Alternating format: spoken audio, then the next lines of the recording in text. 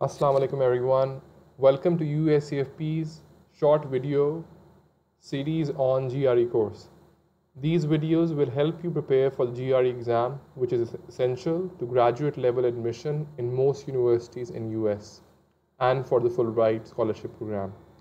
This session will be of GRE Quantitative section. This is video 3 of the series. In this, we will go through some examples of basic math concepts. So, quotient and remainder. What is the quotient and the remainder if 19 is divided by 7? Pause this video and do it. So 19 divided by 7, the quotient is 2 and the remainder is 5. I hope all of you got it right. So 19 divided by 7, 7 2s are 14 and 5 is the remainder. So I hope all of you got it right. Now a similar question. What is the quotient of minus 73 divided by 10? So I want all of you to solve it. This is a slightly difficult question. So I'm asking you to minus 73 divided by 10. So multiply it. You have to multiply 10 with a number so that the answer is just less than minus 73. So if we divide it by minus 8, the answer is minus 80 and the remainder is 7. So if we multiply this by 10 by minus 9, the answer would be minus 90. And if we multiply 10 by minus 7, the answer would be bigger than minus 73. So minus 80 is just the answer which is less than minus 73. So I expect that few students would be able to get this thing right. So quotient and remainder is a very simple concept of basic math. However, familiarity with it is very, very important. So that is why practice is very important.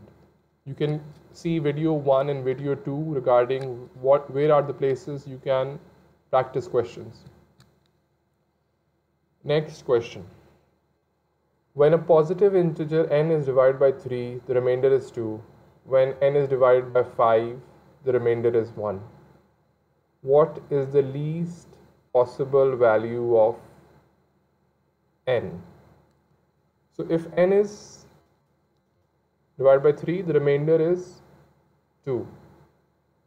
So n is divided by 3. So if n is, let's say, 3, so if 3 is divided by 3, the remainder would be 0. But we want a remainder which is 2. So the entries we have in table 3, 3 1s are 3, 3 2s are 6, 3 3s are 9.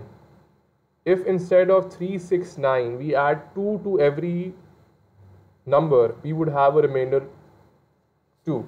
So the value of n is, if we divide by 3, the value of n, we want a remainder 3, then this value needs to be 5, 8, 11,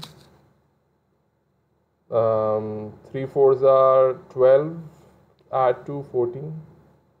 So now when n is divided by 5, the remainder is 1. So 5 1s are 5.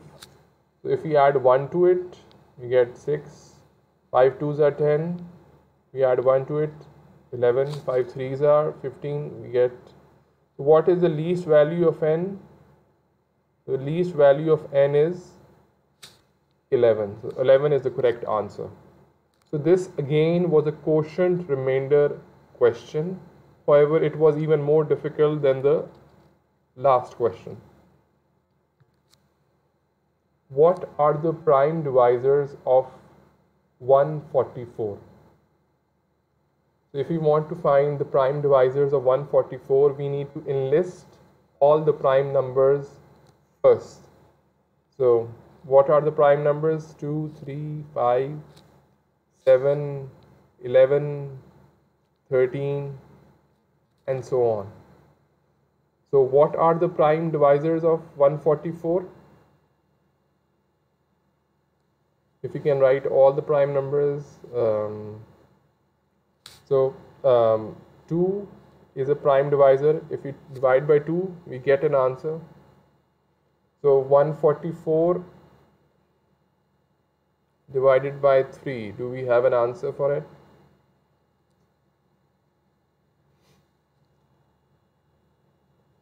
So if we make all the factors of 144, 272, 236, 218,